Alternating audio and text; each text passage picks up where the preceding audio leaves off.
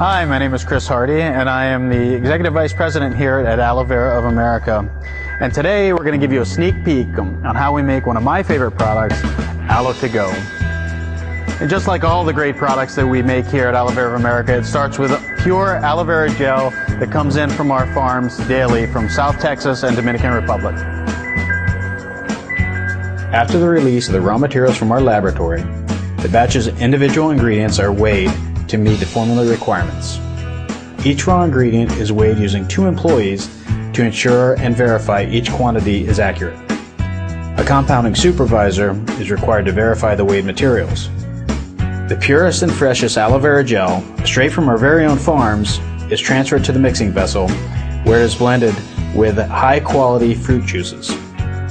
After the ingredients are thoroughly blended, samples are taken to our laboratory to ensure the finished product meets specifications. The laboratory analyzes the finished product to ensure the product meets our quality specifications and then releases the batch.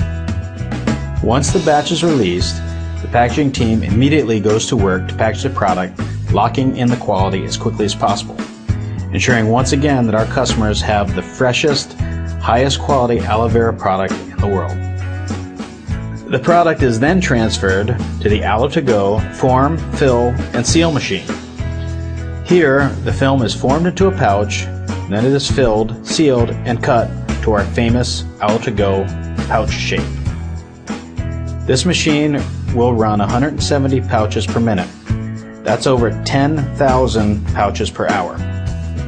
Every 15 minutes, the pouches are sampled and inspected to ensure our packaging meets quality standards and weight requirements.